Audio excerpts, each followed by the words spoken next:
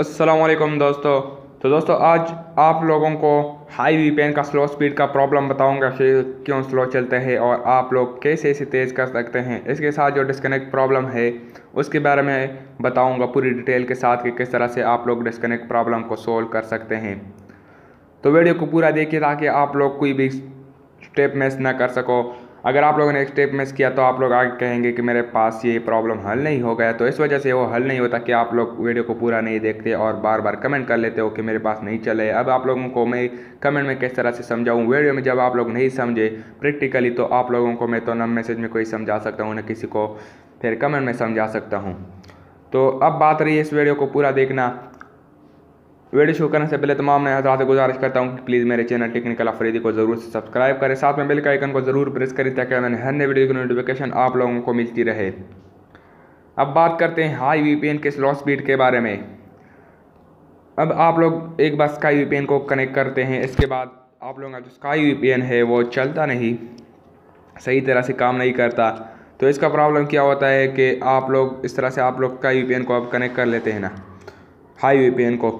तो high VPN को connect करने के बाद जब आप लोग यूट्यूब पे चलते हो ये काम नहीं करता तो आप लोगों ने इसे यहाँ से डिस्कनेक्ट कर देना है, पूरी तरह से इस तरह से डिस्कनेक्ट कर देना है। यहाँ से ऐप्स को इस तरह से स्वाइप कर देना है और आप लोगों ने अपने सेटिंग में आना है।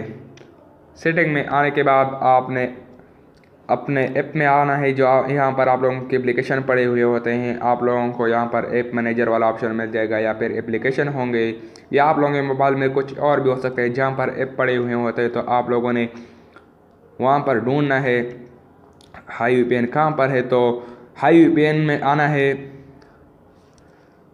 यहाँ से आप लोगों ने हाई वीपीएन में आना है। हाई वीपीएन में आने के बाद आप लोगों को नीचे ऑप्शन मिल जाएगा स्टोरेज वाला, तो स्टोरेज पर क्लिक कर देना है।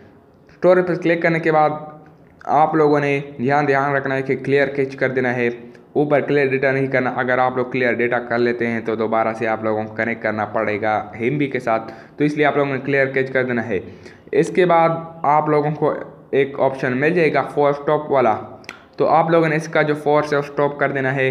जब आप लोग इसका फोर्स स्टॉप कर लेते हैं तो आप लोगों ने बैक आना है, अपने डेटा को आप लोगों ने एक बार ऑफ कर देना है, इसके बाद फिर से ऑन कर देना है और हाई वीपीएन को इस तरह से आप लोगों ने ओपन कर देना है। ओपन करने के बाद आप लोगों ने दोबारा से कनेक्ट कर देना है, तो ये आप लोगों का जो स्लो स्पीड है वो हल हो जाएगा और ये तेज़ चलेगा। अब आप लोगों ने किस तरह से देखना है कि स्लो चल रहा है या तेज़ चल रहा है, तो अभी आप लोगों को दिखा देता हूँ ऊपर से।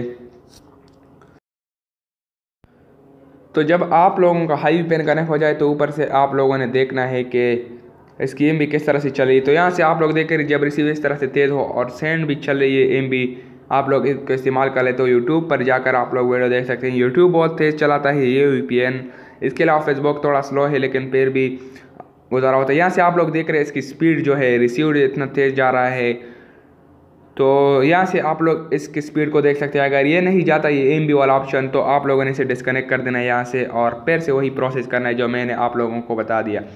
इसके बाद बात रही अब डिस्कनेक्ट प्रॉब्लम की कि ये डिस्कनेक्ट होता है।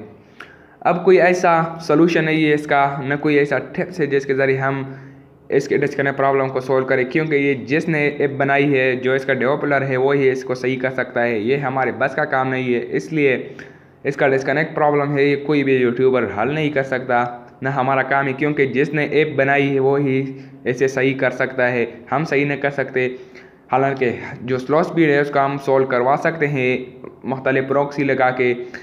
तो अगर आप लोगों के पास इसके लिए प्रॉक्सी है तो आप लोगों ने इस प्रॉक्सी को रिमूव कर देना है। जो अपनी ही प्रॉक्सी होती है यूफोन की वो ही तेज़ है, मैंने पहले लगाई थी प्रॉक्सी, उस पर भी तेज़ चलता था, लेकिन जब मैंने उसे रिमूव किया उससे ज़्यादा ये तेज़ चल रहा है अपनी ही प्रॉक्सी पर। अगर फिर आप लोगों को ज़रूरत है प्रॉक्सी का तो आप लोग नीचे कमेंट कर सकते हैं, मैं आप लोगों को बता दूंगा। तो यही प्रॉब्लम है स्लो स्पीड का जो सोल्यूशन यही है, और डिस्कनेक्ट प्रॉब्लम का जो सोल्यूशन है वो बिल्कुल भी नहीं है, वो डेवलपर के साथ पास है। आप लोगों ने इसके प्ले स्टोर पर इस कमेंट कर देना है कि इसका ये प्रॉब्लम है तो वो ही सॉल्व कर सकता है वो प्रॉब्लम। दोस्तों उम्मीद करता हूँ कि ये वीडियो आप लोगों को पसंद आई है। अगर पसंद आई हो तो ये वीडियो ज़रूर लाइक करें, शेयर करें और हमारे चैनल टेक्निकल अफरीदी को ज़रूर से सब्सक्राइब करें।